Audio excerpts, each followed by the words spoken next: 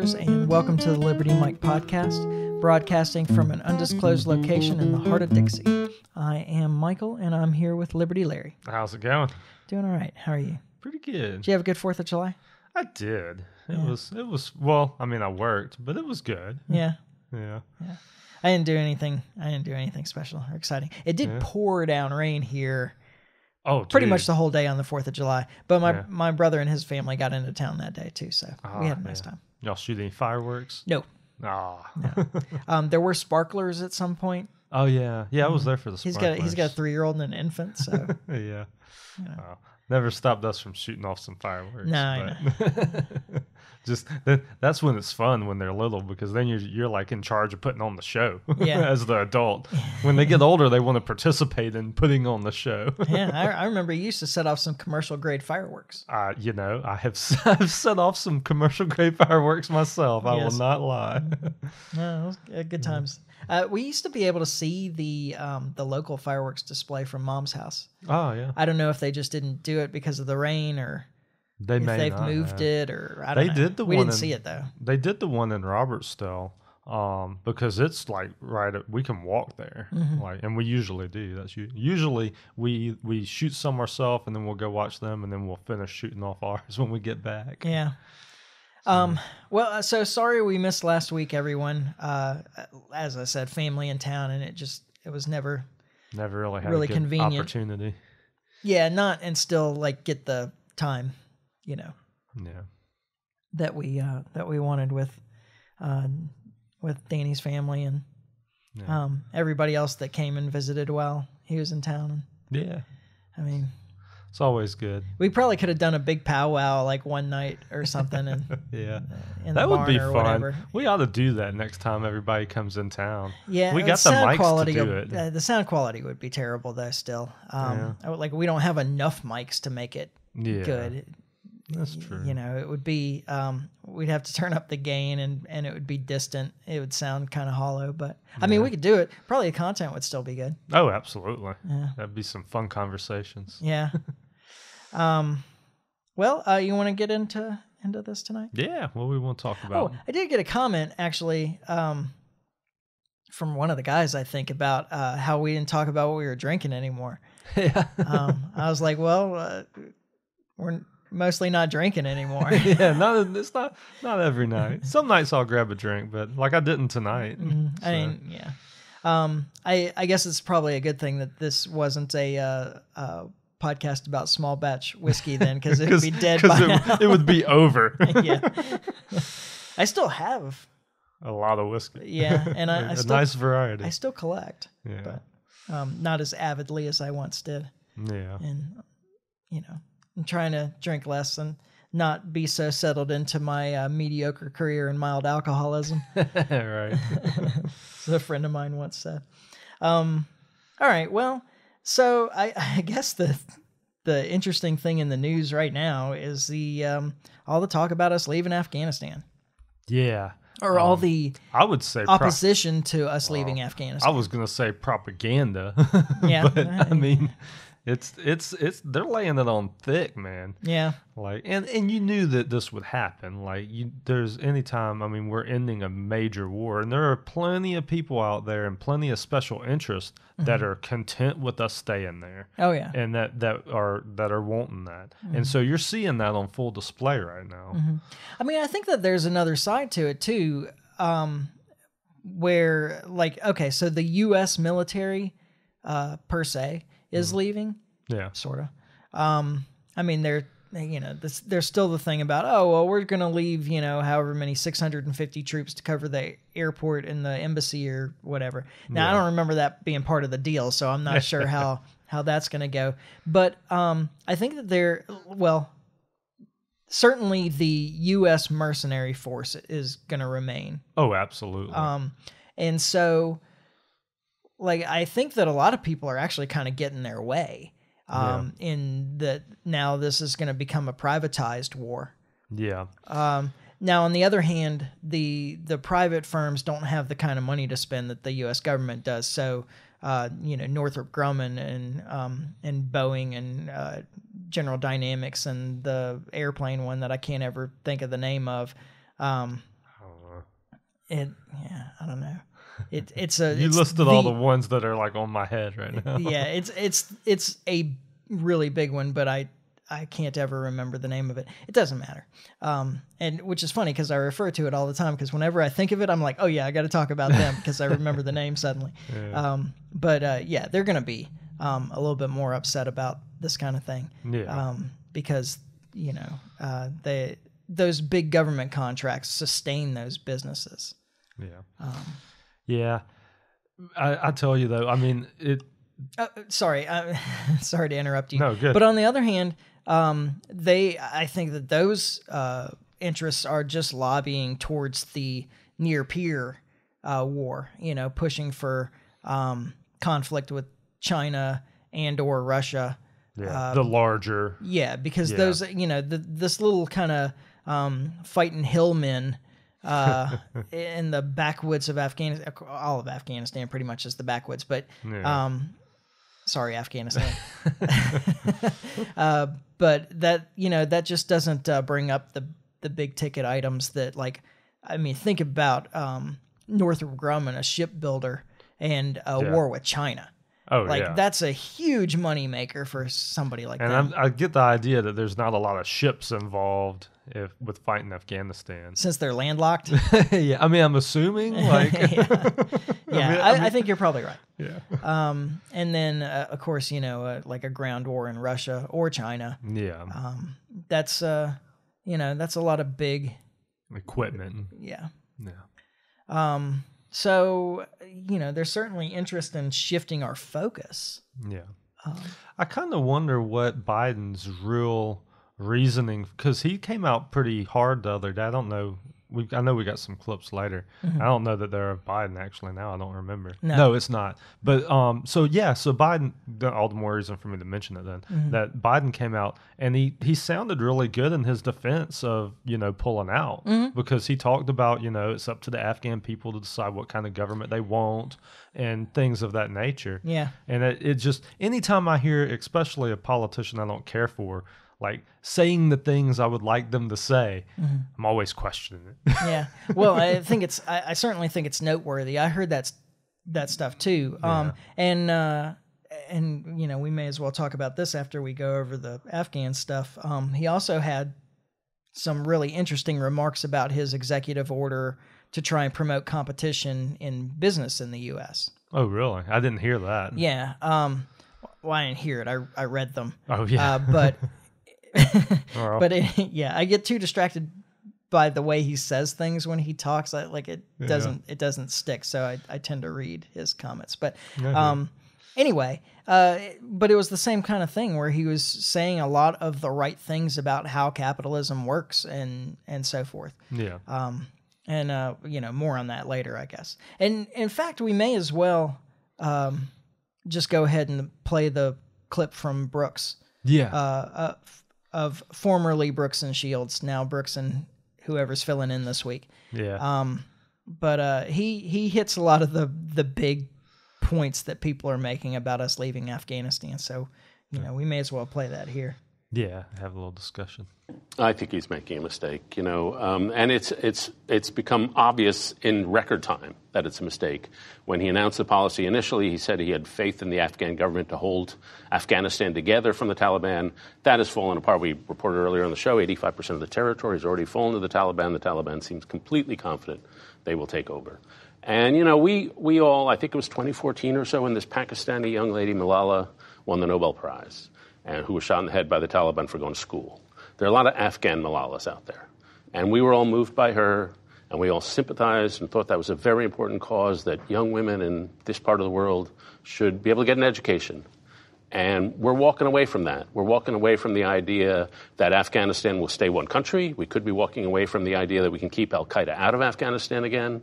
So they could set up a terror spot. You could just get incredible turmoil in that part of the world, refugees flooding into Pakistan, destabilizing Pakistan. So to me, what we were doing over the last year, which was like 2,500 troops, relatively low casualties, was a price worth paying for humanitarian and strategic reasons. And I think it's a mistake that we're pulling out. Okay. So the first thing he says, after this is a mistake, is that, the Taliban will take over the country immediately, etc. And I heard somebody else commenting recently, like, as soon as the U.S. troops leave, there will be a civil war in the country. And I was like, what do you think the last 20 years have been? Yeah, like it hasn't been peace there. There's not peace there now. Yeah, like, just because we were involved doesn't make it not a civil war. Yeah, exactly.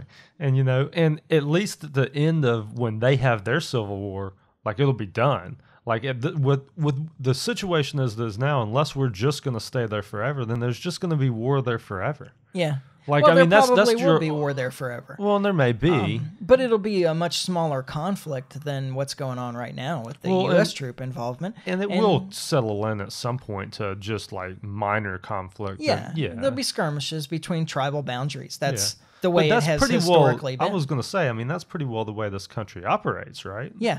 Afghanistan has never... Actually, this is something that Biden also said, I'm pretty sure, is that Afghanistan has never been a unified country. Yeah. Ever. Yeah, he did say that. He said that it was I think he used the word tribal. Mm-hmm. That it's always been a very tribal country. Yeah. And that, the lines that... the national boundaries of Afghanistan were drawn by somebody else. Yeah. Without any regard to, who lived where. Yeah. And who controlled what territory. It's always been tribal. Now, I would like to point out that, we're really concerned about the Taliban taking over the country, but in the 80s, we were encouraging the Taliban to take over the country. Right. But, the whole idea that, like, now that we leave, it'll be a civil war. No, it's been a civil war the whole time. Exactly. We've just been fighting on one side of it. We've been trying to fight on the side of the Kabul government. But really, throughout this entire thing, the power of the Kabul government has reached barely past the city limits of Kabul. Yeah, right. And so, the other thing is, if the only thing that's keeping the quote unquote national government from falling is U.S. troop involvement, then there's no. Exactly. It'll never be. Yeah, well, it'll never be sustainable. Yeah. Like, if we hadn't been able to establish a sustainable government in 20 years of being there, like we'll be there forever. And that's not the right answer. That's not the way we want to go. Yeah, that doesn't do anybody any good. Yeah. And speaking of not doing anybody any good, like I get so tired of the humanitarian argument. Yeah. That drives me crazy. Oh, well, we have to be there because, in Iraq, I guess is what he was saying. Some girl was shot in the head by the Taliban for going to school or whatever. Yeah. All right. First off, also different Taliban. But that's not why we were never there for that reason. And that goes to a point. So just today, Bush came out, W. Bush came out and made some comments. It was in an interview he did with, I think, DW News. And he made some comments about what was going on and us pulling out of Afghanistan. And I don't really know what I expected him to say in regards to that, but I was shocked with what he did say because it was basically the same thing that we just heard in that clip. It was the humanitarian argument. It was, the little girls aren't going to be able to go to school and the whole thing. And the reason it irritated me is because I remember going into Afghanistan. I remember him taking us into Afghanistan. That was never the reasoning. Yeah. The reasoning, and we were never there to nation build. We were there to get the terrorists. Like that's what that was the pitch. Yeah. And to come out 20 years later and to make that argument, and the guy that sent us in there to make that argument just really stunk to me. Yeah. Well, and there's bad people on all sides of this anyway. Yeah.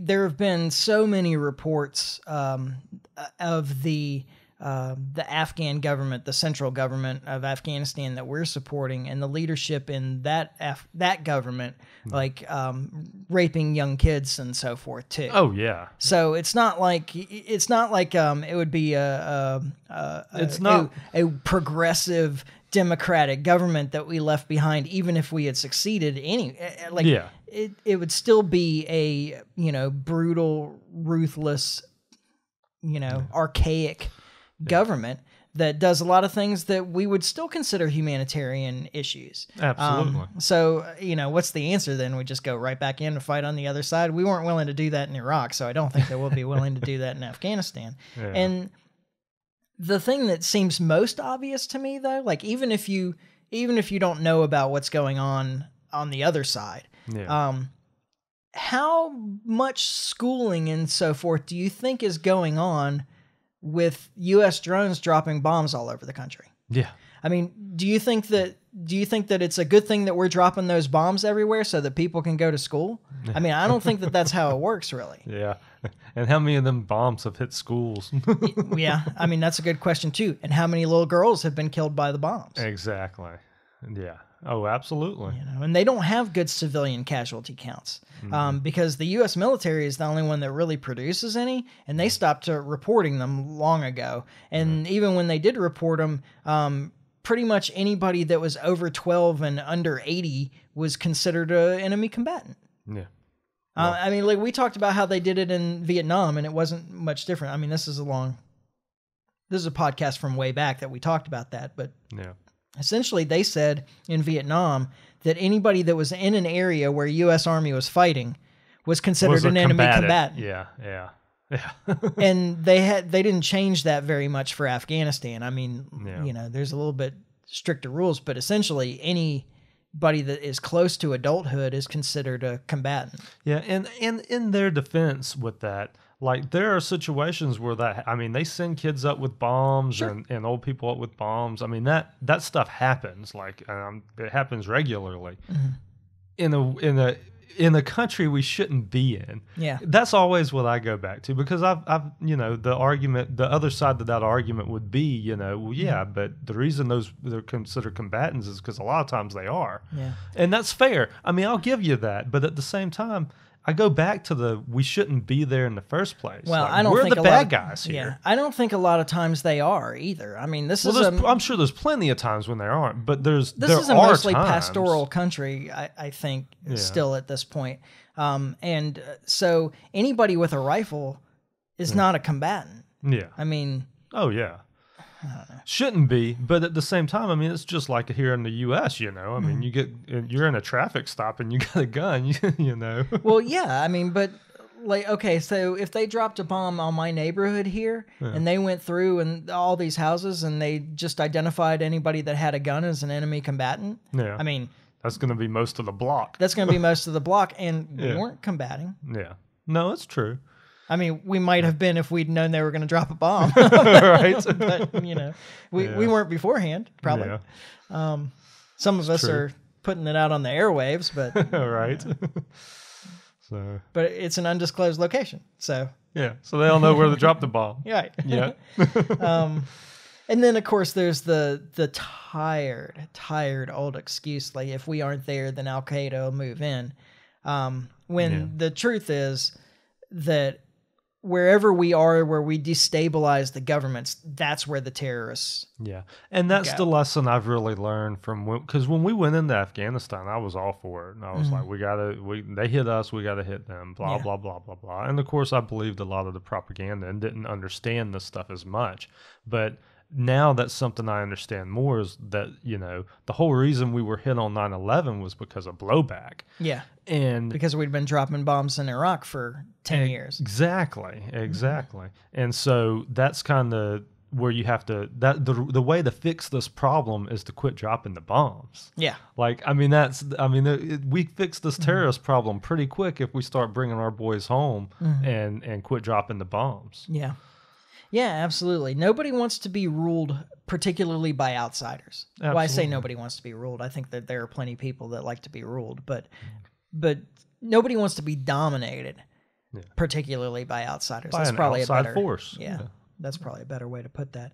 And if you go back, like read Scott Horton's first book, Fool's Errand. Yeah. The Taliban didn't want Al-Qaeda there in the first place. Yeah. It wasn't Al-Qaeda wasn't a friendly relationship. Yeah, Al-Qaeda wasn't there because the Taliban wanted them there. Yeah. And in fact, the Taliban tried to give up Osama bin Laden many times, but Bush wouldn't hear it. He was like, "Screw it, I'm going in. We're dropping bombs." Yeah. Because that just seems tougher, I guess. Well, I mean, that's what he needed to do. He needed to come out as the big man dropping the bombs. You know. Because there was a lot of anger, and like I say, I remember that time pretty well. Like I was one of them. Like I was I was angry. Like that was.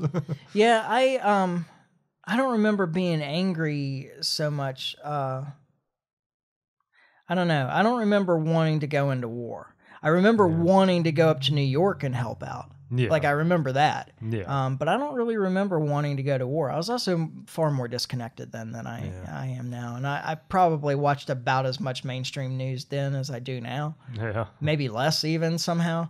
Yeah. So, maybe I just wasn't propagandized in the same way. No, it was thick, and I bought into it. Like I say, and I bought up into it right until when it became Iraq was next. I was like, whoa. That's where I started pumping the brakes and started doing some of my own research. And was like, wait a minute, like this is goods are not as advertised here. Well, and speaking of research, the more I've read about the history of the chasing after bin Laden, the more I believe that he was intentionally allowed to escape into Pakistan. Yeah. Because if you catch him, it's kind of the end. Right? Like that, Oh, yeah. It would have put a hiatus on things way early. Mm-hmm. Could have. And they didn't want that. Yeah. So here we are 20 years later. Yeah. And we have, at least reportedly, killed Osama bin Laden at this point. I don't actually doubt that personally, but, we're still at war. Yeah. So it didn't put an end to things then. It was far enough later that people didn't care anymore. Yeah. Well, we were already far enough down the rabbit hole then. But if we had gotten bin Laden a year or so after going into Afghanistan, I think that people were still engaged enough in what was going on in Afghanistan to have been ready to call it then. Yeah. Well, to sum up, Brooks said it's a mistake for strategic and humanitarian reasons to leave, and I think he's got it completely backwards. I think it's a mistake for strategic and humanitarian reasons to stay. Absolutely. Yep.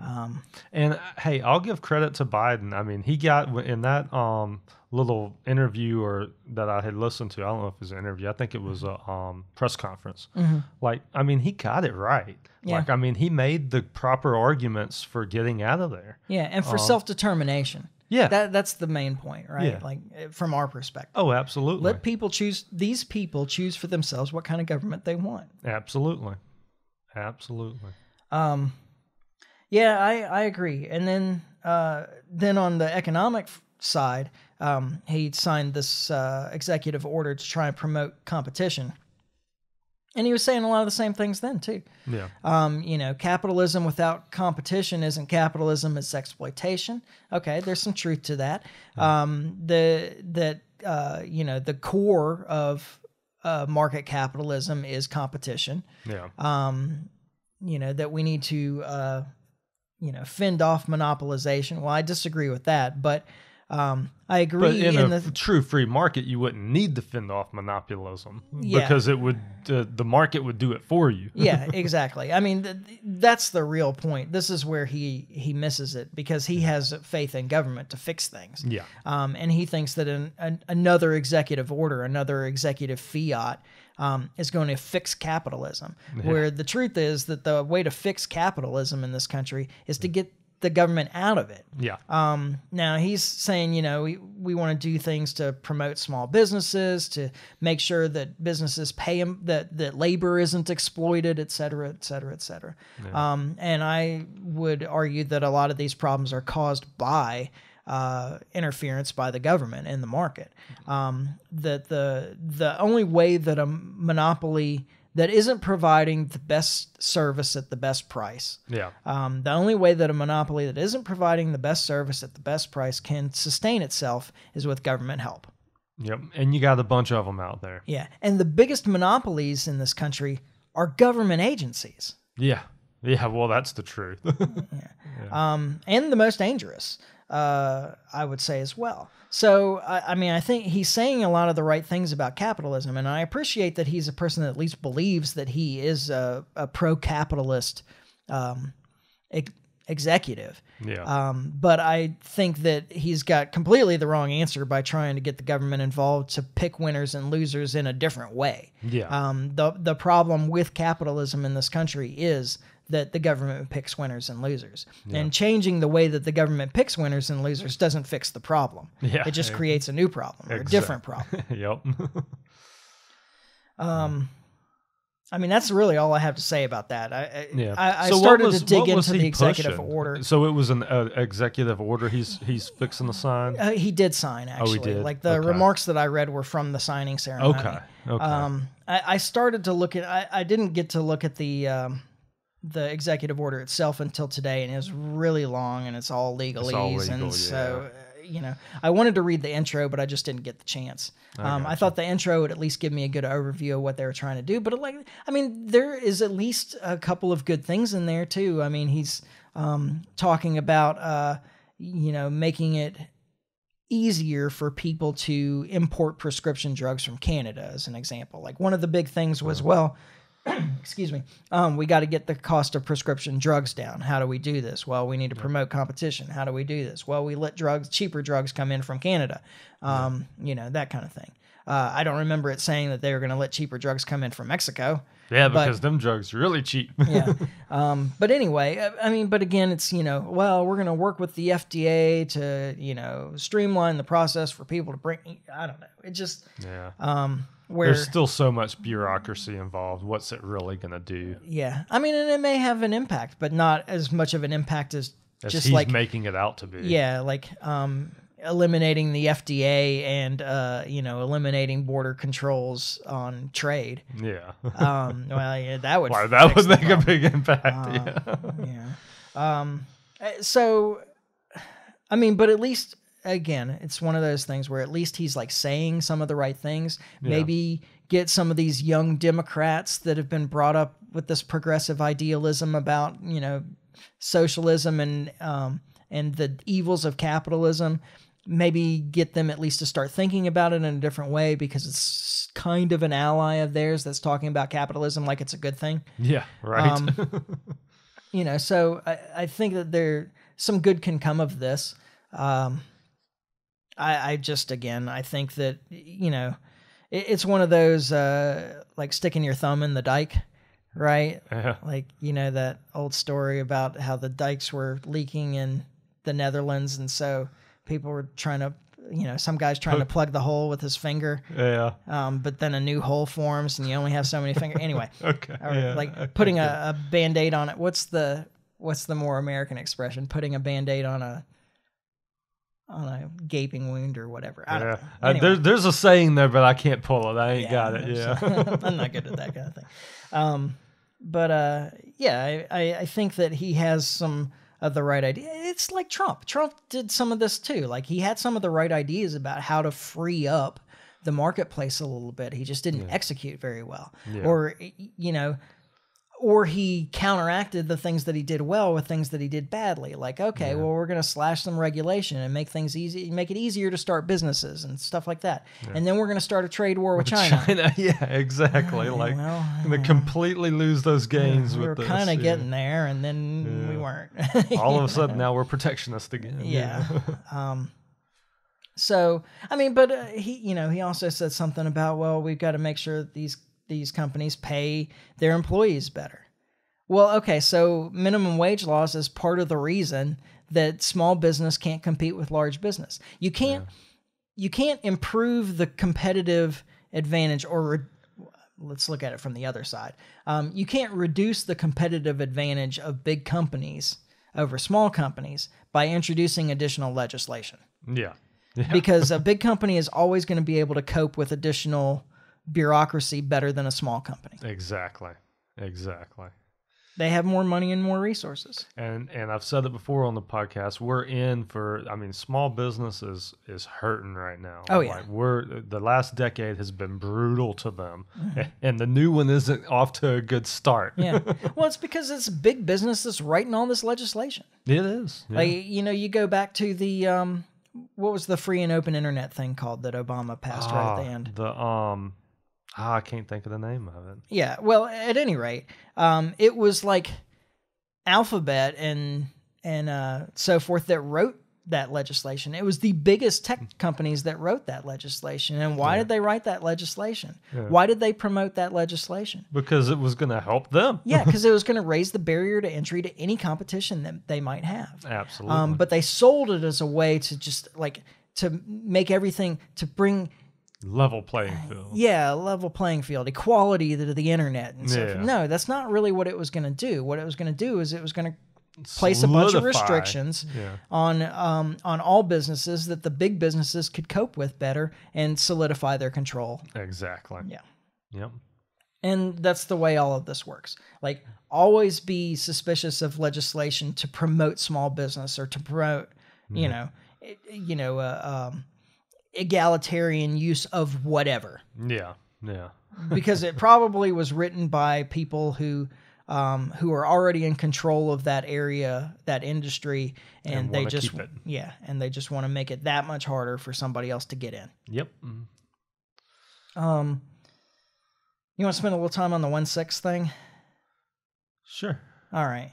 Well, so they arrested that guy, somebody recently involved in the January 6th, quote unquote, conspiracy to overtake the government or whatever. Yeah. The insurrection. The insurrection. And I mean, this whole thing, it just gets so absurd. Like, there's so many contradictions within this. So you have the prevailing narrative has been that Trump brought these people together and then he incited them to insurrection there with his speech and got them to march down and try and launch an insurrection on the Capitol. Yeah. But then you have like this guy that was arrested that, the story was that he was involved in the planning of the insurrection. Yeah. Yeah. Well, either Trump incited it while they were there, or somebody else planned it before. Like, you can't have both of those things at the same time. Both of those can't happen at the same time. Right. Exactly. Like, only one of these can be true at once. Yep. And then, and it gets into such absurdity. So the guy had pamphlets on how to build a local militia. Yeah. That he was there at the Capitol with a knife and a tourniquet. And the thing that stood out to me on these reports that I heard at least 3 different reports, that they really stressed that he had a knife and a tourniquet. Yeah. And I thought, well, like when I was doing first responder stuff, things that I had with me all the time were a knife, a tourniquet, and bandages. Yeah, right. So that doesn't sound like a guy that's there to inflict harm to me. And for all you know, he may have had the bandages and they just didn't report it. Yeah, because they're not going to tell you that part. That really does sound like he's trying to do good, right? Yeah, exactly. And then, of course, the big story was that he had the Lego Capitol. This was Lego guy. Yeah. Which I don't know how you don't just laugh at that anyway. Oh, man. Like, okay, this I mean, this terrible, militiaman insurrectionist that was going to topple the government is a Lego enthusiast. Well, no, he was doing his planning from the Lego rotunda. I kind of dig Legos too. I haven't in a long time, but I think it's a cool idea. Like, I liked Legos when I was a kid, but the way I would label that person is nerd. Well, yeah, especially considering he built the actual thing. Well, because my thing with Legos is I build like whatever I want. Well, that's true. Now, that's also, as I understand it, actually a misconception in the story, because at least photos of them taking all this evidence out was included the unopened box. Oh, so he hadn't even he hadn't even put it together. But even if he had. Well, the idea that he planned an insurrection of the U.S. government using a Lego model of the Capitol is just absurd. I picture this guy standing over with little Lego people this is where we're going to enter at. Yeah.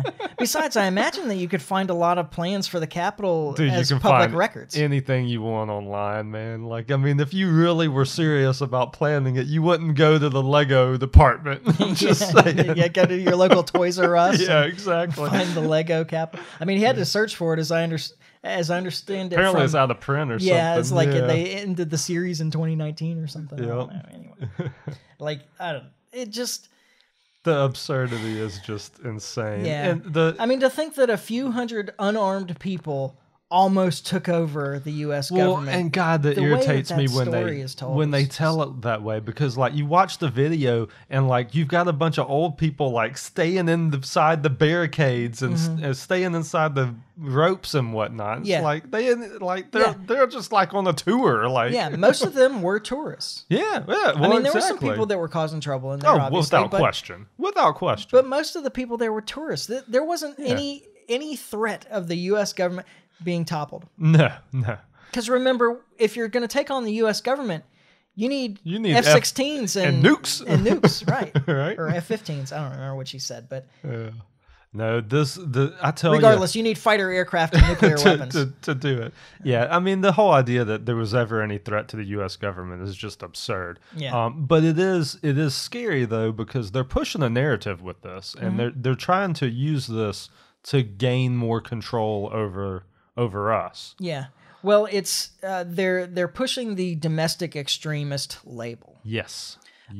Domestic extremist is going to be the new terrorist label, and it becomes an excuse for the government to use all its power against the people that they label as domestic extremists. Yep.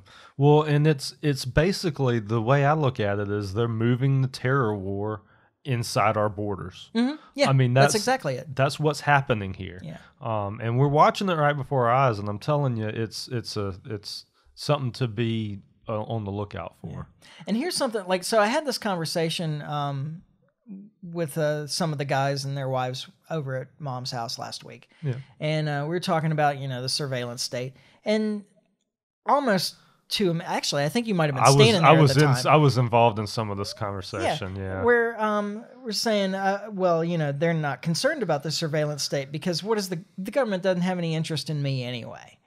Yeah. So who cares if they keep all my data and so forth? I was like, well, they don't have interest in you until they do. That's exactly. And then they have all of this to choose from that they can, cherry pick things to make you look bad, or they can just insert it.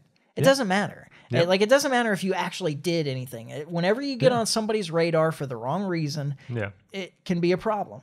And beyond all that, I said that the right to privacy is important for more than just being used against you. Yeah. That people act differently when they know they're being watched. Yeah. And that the idea that you're always being watched stifles creativity. It pushes you to be one of the crowd. Yeah. It reduces individuality. It has severe negative social and progressive consequences in terms of innovation and so forth. Because if you feel like you can't stand out in any way, then you just don't do all the things that you might have done that could have been great. Yeah. Yeah. Think about the phenomena of singing in the shower. Yeah.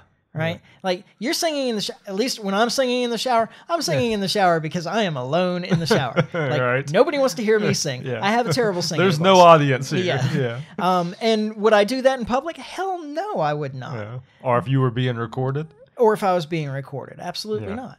I mean, I might be being recorded, but the phone's in the other room. It's probably pretty muffled by then. Yeah. But that's exactly the point. Sure, you're not doing anything wrong, but you're also not doing anything different. You're not doing anything new. You're not doing anything potentially impactful. Yeah. Yeah. And I think that that's underappreciated. I would wholeheartedly agree. Just, and that whole, because I remember that conversation, it really kind of, there was a lot of things to bug me about that conversation because we got into tracking kids and stuff too. Oh yeah, when you're putting the microchip in your children. Yeah, we got into a bunch of that stuff, and we have some very different opinions on that. Apparently, I have some, because I even with my kids, I'd like to know where they're at, but I want to know where they're at because they told me where they're at. Mm-hmm. And if they lie to me, they can deal with the consequences when I catch them, and I will catch you. But the whole idea of just tracking them everywhere they go, I don't like it. There's risk to that, but there's risk with everything. Yeah. Because there's risks on the other side too. And that was another thing that I tried to point out that night is that you're creating a bunch of compliant, passive people. Absolutely. Well, and And I'm sorry, like, I don't condone kids going out drinking and getting into trouble, but you gotta have a little bit of that. Yeah. Like that. Well, at some point you have to separate yourself from your parents. Yeah. Like you have to. Absolutely. It's important to become your own person. Absolutely. And it's important to look. Okay, so you don't learn anything from succeeding. You really don't. Like you did something and it worked, so you're going to keep doing that something. Okay, fine. But when you fail, you learn things. Oh, absolutely. And you get better. Yeah. You come back stronger. Absolutely. So you have to make mistakes in your life. Yeah. You have to be permitted to make mistakes in your life. Absolutely. And I think some of the best parenting is done when you know your kid's about to do something stupid and you let it go. Yeah, absolutely. Because they need to learn. Absolutely. Like, it's when, instead of grabbing your kid's hand before they touch the hot stove, they're not going to hurt themselves so bad. Yeah, exactly. They'll pull their hand away and they will never do it again. Yeah. If you keep pulling their hand away from the stove, you're going to spend the rest of your life pulling their hand away from the stove. At some point, it's going to be more than just a finger. It's going to be the whole hand. Like it's going to be, or it's going to be you don't know. Like, you know, I mean, absolutely. No, I wholeheartedly agree. You must learn fire is hot on your own. Yes. And of course, the other side of the conspiracy stuff and the domestic extremism, and on that domestic extremist note, is that they're now promoting, like FBI is promoting, like report your friends. Yeah. Report your friends that you think might be a domestic extremist. Yeah. And this is... You know, like, they sent out a big Facebook message about that on Facebook. Yeah. And so, like, the FBI apparently is now becoming like the NKVD. Yeah. Which, for those who don't know... I was fixing to say, clarify that, because I'm sure people... The NKVD was the Stalinist-era Russian secret police. Soviet secret police. And they did the same kind of thing. Report your neighbors. Report your friends. Like anything that, you know, anything really. I mean, it didn't matter, because what it becomes when you have that kind of big brother society is that you get in an argument with somebody, or they're unhappy about your business and is encroaching on theirs or whatever, then you're suddenly a domestic extremist as far as they're concerned, to report to the FBI. Yeah. And have the FBI interfere with your life instead of them doing it. Or having to compete with you in a natural way in a market or whatever. I mean, like, you get my point, though. Oh, absolutely. It becomes the same thing that was going on in Afghanistan when they're like, well, you know, the U.S. military was out there saying you need to report people that are involved with Al Qaeda. Yeah. And so what these tribal leaders would do is report other local tribal leaders. Exactly. And have anything to do with Al Qaeda, but it got rid of some competition. But exactly. It fixed their problem. Yeah. Well, I don't know. You have anything more on that? I think this is more dangerous. I just hope people are aware that this is going on and recognize and understand history well enough to see the danger. Yeah, because just like talking about with the Stalin era in Russia, like, I mean, the technology is a lot better now. Oh yeah. Well, I mean, that's the thing. I think people should like these type of regimes like come up. Mm-hmm. And they come up all over the world, but now we live in an era where the technology is just so crazy. Yeah. Like, I mean, we could find ourselves in a really bad... I think we're photoshopped into a real bad situation. Exactly. Hey, there you go. Yeah. Absolutely. So... And I, you know, like, just ask yourself if you think that if anybody in the U.S. government would be willing to fake evidence... No. To further their career. Actually, that's a good way of looking at it. I mean, because that's what it comes down to. Yeah. You know. This want to do the last one? Yeah. This just, it's kind of tragic, but it just illustrates so many things. So over 4th of July weekend, a LAPD squad, I don't know, or I guess they're a bomb squad. Anyway, they were confiscating illegal fireworks in the city. And there was a report of some commercial grade fireworks in a neighborhood, in a residential neighborhood. And they went and they seized boxes stacked 8 to 10 feet high of commercial grade fireworks, and they placed them in a vehicle in a explosion containment vehicle. Yeah. is what they called something like that's what they called it on the report. Yeah, to dispose of the fireworks. And they blew it up, and it did not contain the containment vehicle did not function properly. Yes. And it exploded and in this residential neighborhood. Yeah. And flipped cars and blew out windows for blocks around and resulted in 17 injuries. Oh, the video's gnarly, man. It's actually pretty awesome. Like I have to admit. And the whole thing's kind of funny in a way, but it immediately made me think of that story that I tell all the time about the school bus sliding into the pole. Oh, yeah. And then the county ambulance shows up and slides into the school bus, and then the 2 cop cars arrive and slide into the ambulance. And so the government, a problem that the government created in the first place, and the answer is to call more government, and it just creates a bigger and bigger problem. Yep. That's exactly this. All right. So there's so many things wrong with this. The first of them is that fireworks are illegal. Yeah. All right. So there's no reason. I guess there are reasons, like they can be dangerous. And that's actually the spin that the LAPD put on this, which I thought was really funny. Yeah. Like, well, now you see how dangerous these things are. Yeah. Now that you mishandled them. Yeah. And so, but you have this situation where they go in, they confiscate these fireworks. You would think that they might take them out of the residential neighborhood before they decided to blow them up. Well, because the first reports I got was they thought that they had like accidentally detonated them, like that this was like a mishap, because like I heard about it. Like it was a mishap. It was a mishap. I heard about it hours after it happened, and nobody really knew what had happened. Yeah. Like it just all of these, they knew that they had been around, that people had been in the neighborhood confiscating fireworks, and they just thought something happened and they got detonated. Yeah. As it turns out. The chief of police says that all protocols were followed. Yeah. And that they detonated them intentionally. Like that in a residential neighborhood. Yeah. That was the idea. Like the idea was this vehicle could contain this amount of explosives, and then it didn't. Yeah. If you pay attention in the video, they have it roped off. Yeah. Like, are you kidding me, man? Yeah. Like, so common sense tells you, go drive that thing to a field somewhere. Exactly. Like, just in case. Well, just in case. Yeah. Like, I mean, because even if the vehicle is designed to withstand that type of impact, like, things happen. Like, you don't know. I mean, there may have been, like, and I'm sure probably what happened is there was something wrong with the vehicle. Yeah, some kind of seam issue or whatever. Who knows? Or it'd been sitting in a field for so long that something rusted out. Perhaps. Who knows? I mean, the LAPD, in an attempt to keep people from using illegal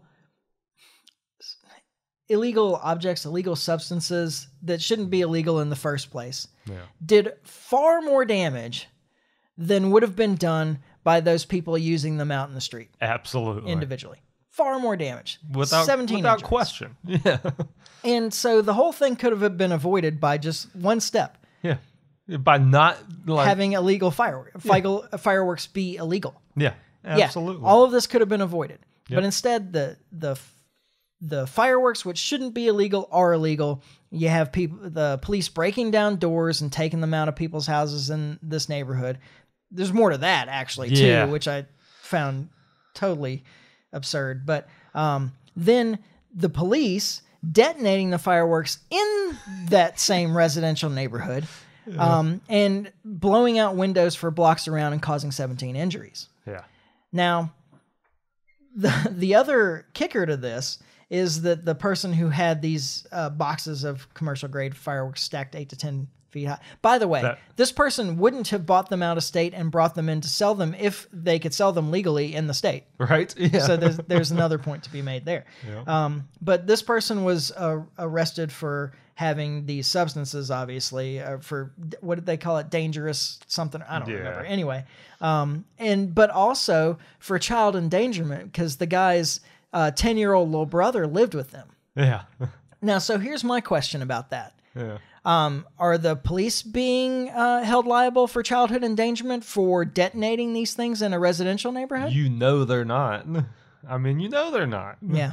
Well, and just as kind of a side note to that, because that really blew me. Like, so I spent my childhood like running around fireworks stands. Like, I mean, my dad did fireworks like as a kid growing up. So like, I mean, he had a warehouse full of fireworks that I played in. Like, I mean, that was just that's just absurd to think. I mean, my dad knew what he was doing. Yeah. Like, I mean, like when I say I played in there, I wasn't playing with matches. Like, I mean, Well, I'm betting this 20-whatever-year-old guy that brought these things in from out of state. I bet he knew what he was doing too.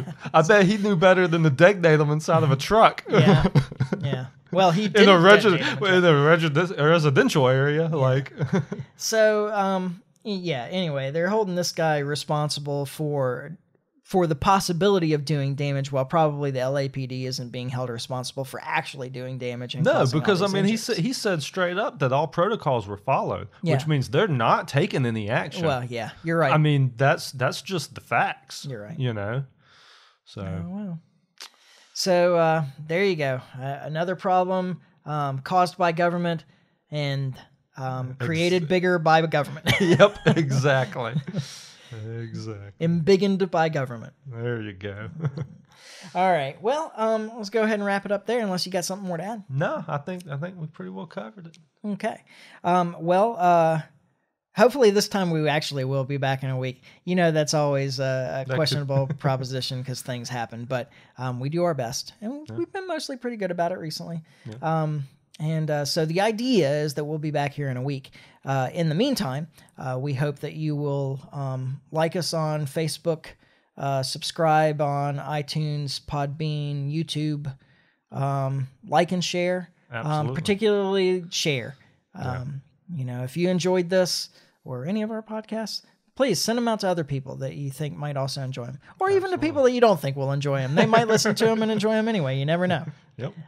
Or they might, it might be a hate listen for them. Yeah, it could be like Ancient Aliens is for me, right? Yeah, right. Go ahead, get it out there. We need circulation. We want circulation. Absolutely. I want people emailing me, Michael at the Liberty Mike, to tell me what an idiot I am. Yep. So I can tell you that you're wrong. There you go. And so anyway, do all those things. Help us out. Let's keep getting this message out there. Absolutely. And we'll be back in a week when we finally get this thing right. And in the meantime, try to stay free. Life's short, live free. Ciao. Later.